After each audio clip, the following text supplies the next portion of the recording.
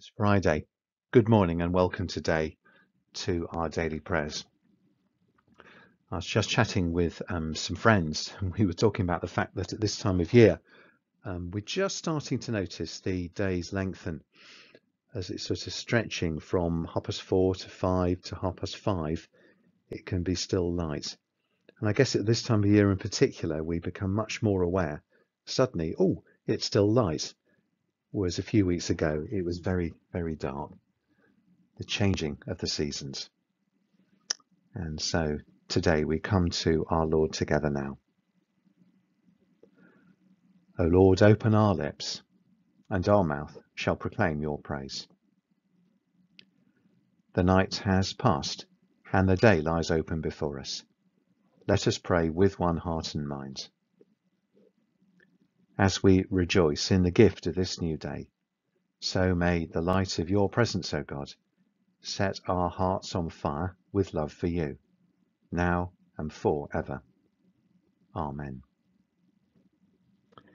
And we have been looking at 1 Thessalonians, where Paul is commending these people on their labour prompted by love. And we're going to be thinking a tiny bit more about that for the next couple of days.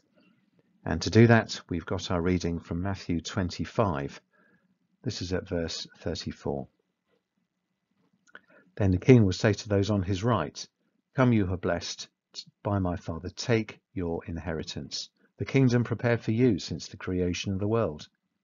For I was hungry, and you gave me something to eat. I was thirsty, and you gave me something to drink. I was a stranger, and you invited me in. I needed clothes, and you clothed me. I was ill, and you looked after me. I was in prison, and you came to visit me." Then the righteous will answer him, "Lord, when did we see you hungry and feed you, or thirsty and give you something to drink? When did we see you a stranger and invite you in, or needing clothes and clothe you? When did we see you ill or in prison and go to visit you?"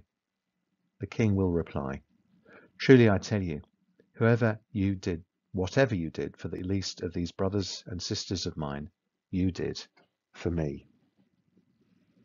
And I guess it's a reminder that when Apostle Paul talks about labour prompted by love, the gift is to see in each person that we come into contact with, actually what we're doing is loving and serving Jesus Christ. Now, let's be honest about this. For certain people who are just lovely people and we really like, and they may be very Christian, it's somehow easy to do them a favour, to be glad to serve them. But there are others, and it's different for each of us, who we can find difficult, frustrating, and somehow our patience wears very thin. But Christ is in them as well. And one thing a Christian does is to seek to see Christ in each and every person. Let's face it, sometimes it won't come entirely naturally. So maybe a good thing to do is to pray that God might give us the eyes to see Jesus in each of these people, perhaps especially those we find difficult.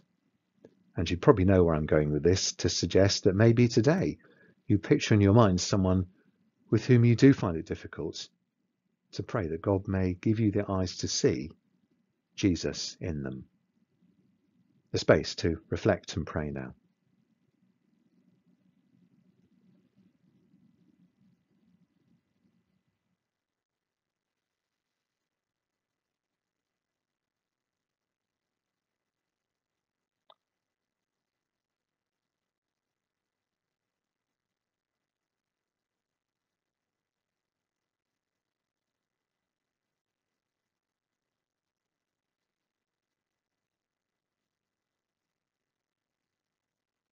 And so as our Saviour taught us, so we pray.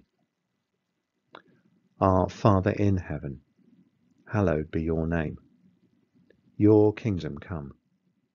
Your will be done on earth as in heaven.